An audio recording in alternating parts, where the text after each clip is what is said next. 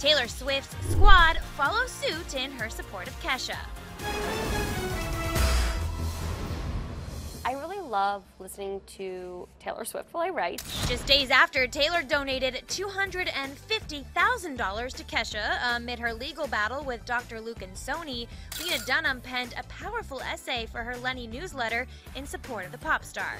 The girl star criticized the New York court's decision to deny Kesha's request for release out of her recording contract, noting that the ruling made her feel physically sick. She writes, quote, "What's happening to Kesha highlights the way that the American legal system continues to hurt women by failing to protect them from the men they identify as their abusers."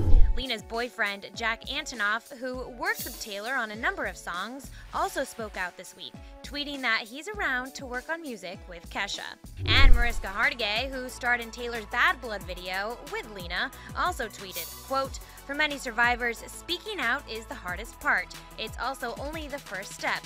Sending you strength, Kesha, as you move through this."